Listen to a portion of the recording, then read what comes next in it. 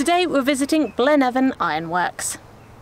It was the first ironworks to be built with several furnaces, and it opened in 1789. By 1800, South Wales had become the foremost iron-producing region in the world.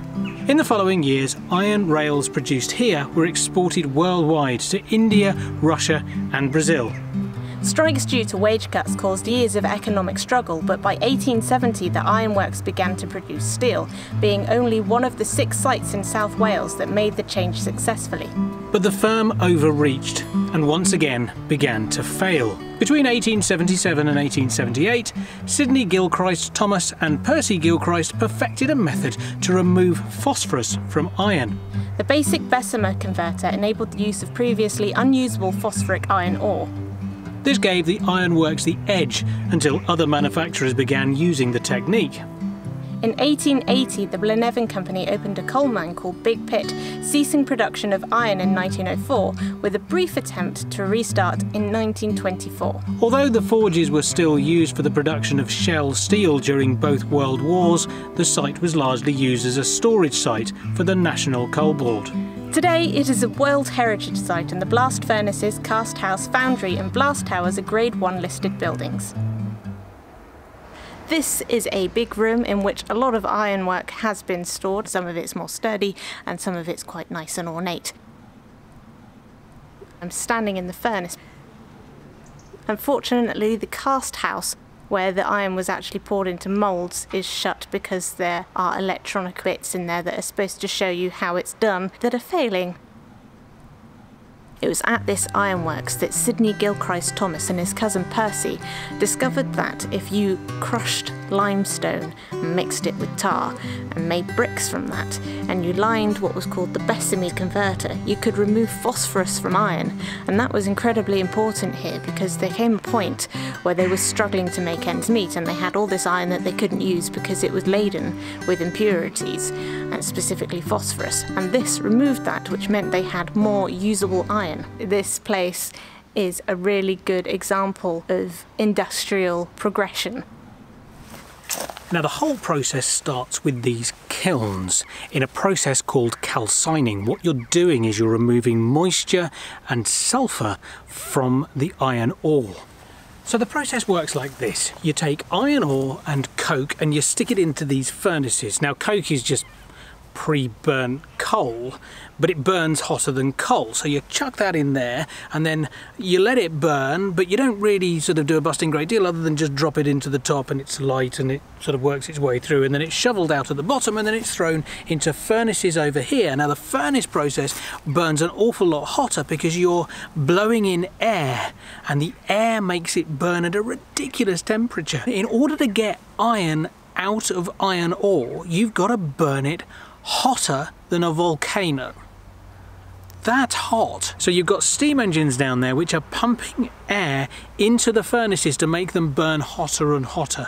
Again, you're burning with coke, which is the key to the thing. It makes the whole thing burn an awful lot hotter than the charcoal that they were using before, that was just a rubbish system really. Now this process is kicking out some pretty noxious gases, which it's quite handy to know actually burn, which means that you can use those gases to power the steam engines, which is used to produce the flow of air, which makes the furnace burn hotter, which allows you to get the iron out of the iron ore. Blaenavon was ahead of its game in many ways because it was the second ironworks to be built harnessing steam for power, which just goes to show how new a technology it was. It was the first site in Wales to be built with more than one furnace. This specific ironworks had 6. This is the balance tower, and it was a water-powered structure that was used to lift materials from the lower yard to the upper yard. It's a huge structure, but it'd have to be because it was lifting an awful lot of weight. It would also lift goods ready to be shipped to the Abergavenny and Brecknock Canal. You work here with all the noise and all the smoke and all the heat of a volcano coming from 6 different furnaces, and then for a break you get to live there. There's hardly a massive gap between work and rest. I should imagine with all the smoke it would have been dark, really dark. You wouldn't have been able to see very far at all. Those that could see, because you know what happens when you get around a bonfire and you get smoke in your eyes. Imagine that on a massive scale. every day without respite. When the ironworks first opened, these cottages were built to attract workers from other ironworks. They were basically poaching people from further up north who had a bit of experience with this sort of stuff, and so to do that they built cottages with pleasant interiors that they could say to these prospective workers, "Come here, you'll have a nice life." As time went on, it became less necessary to attract skilled workers who were all now living off-site in the village. This was now where the lower grade of worker lived, the manual labour, and they were starting young. Children were working here and working in the pits. There were an awful lot of people living here at a very low wage. It was no longer the luxury that it had once been. By the 1900s, the living conditions in these tiny little cottages was improving. The number of people living in them was severely reducing. Things like electricity were coming along and running water and all of those various different things that make life a little bit more bearable. There were still an awful lot of people living on this site and working on this site. But at least you weren't living very, very close to your neighbours. Works like this are just dotted around the place, and it's a really nice feature. There are ponies at the top that have been made from recycled iron taken from the site. Not sure if they're all recycled iron, but I should imagine so, and the detail is absolutely beautiful on this, really intricate.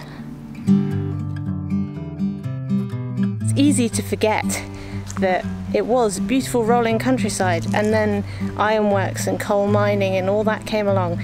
Now it's an industrial landscape, a landscape made by industry. It's an interesting place to come and see how iron was worked and what the buildings looked like that produced so much heat, and the fact that they withstood all that heat for so many years is a testament to the strength of the structures that are here. They would have been used day in and day out under immense pressure, under an immense amount of materials working through the system. I'm just kind of in awe really at this place.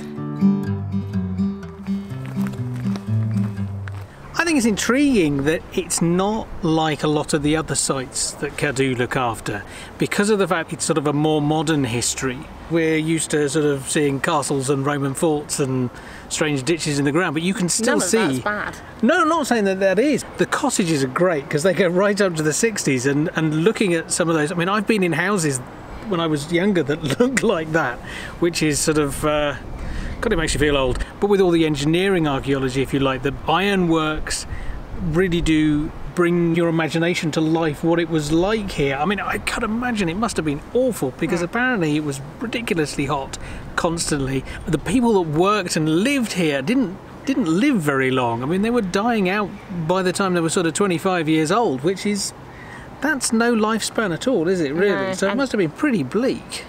I would have thought so. Quite relaxing here now. Yeah. But Beautiful weather for it though, isn't it? It is absolutely stunning. It's winter apparently. Autumn. It's autumn. It is autumn. It feels thoroughly autumnal. The thing that gets me though is the minute you enter the site, the smell of coal just hits you. It does. It's not unpleasant at all. No. But see you next time. TTFN!